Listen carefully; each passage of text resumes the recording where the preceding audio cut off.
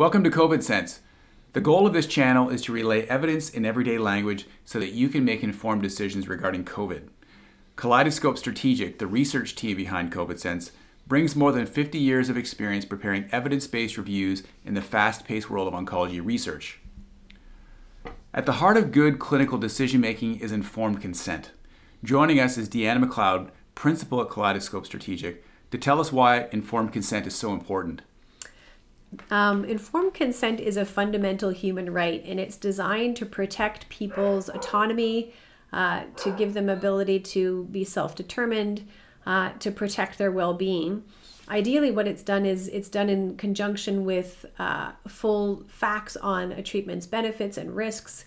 It's done in conjunction with a qualified healthcare professional who understands the data, who's familiar with your particular treatment and health history, and is able to walk you through the process of figuring out whether this treatment is good for you.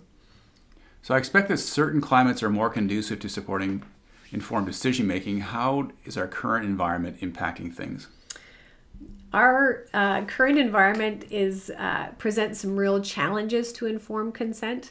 I think one thing is COVID-19 is new, and it's also scary. Basically, it can cause severe disease. It's contagious.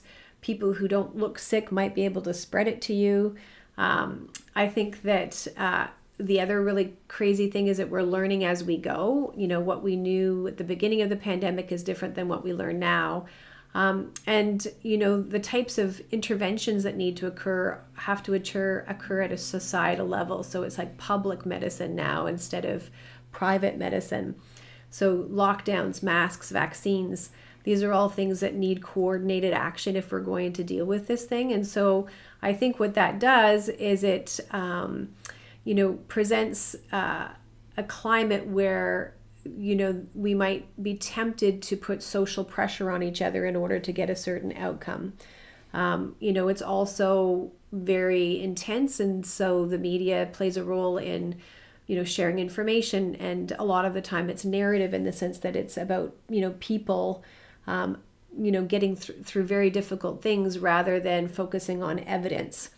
And it's nonstop, whether it's on your phone or in the headlines, it's really hard to get away from some of this data. So what I think it does is it produces a climate of fear, which I think makes it challenging to make good informed choices. Yeah, so there is a lot of confusion about what to do and whether we should be taking one course of action or another. How does this impact informed decision making? Yeah, so I think there's some factors that really facilitate informed decision making, and then there's some harmful factors.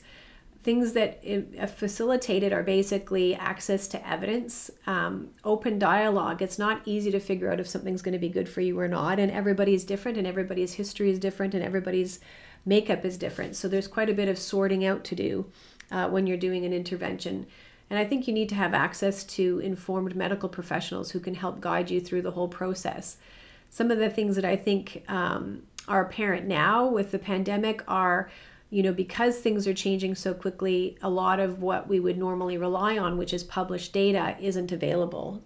Half of the vaccine trials at this point are not published, and so we really can't scrutinize them to figure out what the benefits and risks are. I think there's some pressure that we put on each other, whether it's vaccine selfies or contests to try and encourage people towards vaccination. And I think the censoring of medical professionals, there's been some pressure from colleges, doctors or nurses, to stay on narrative and to not talk about things like risks fully because they could impede people's participation in vaccination, for instance. So with this level of public health concern, it can be difficult to make an informed decision. So is that why you created this channel? Yeah. So COVID Sense came to be because we saw that, based on the fast pace of discovery, that it's very difficult to stay on top of all of the evidence, and not very many people are equipped, not even clinicians at times, that it needed to be organized and synthesized in a way that would allow people to have open dialogue around it. So ideally, this channel would be used in conjunction with a medical healthcare professional and to walk through the data and walk through concerns and see how they intersect with your particular treatment history and makeup. And ultimately, speaking between the two of those, you can arrive at a decision that is fully informed. That's how the idea of COVID sense came to be. So the evidence in this field changes at a rapid pace. So if you found this helpful, make sure that you like the video, subscribe, and click the bell so you're notified of new videos as they're added.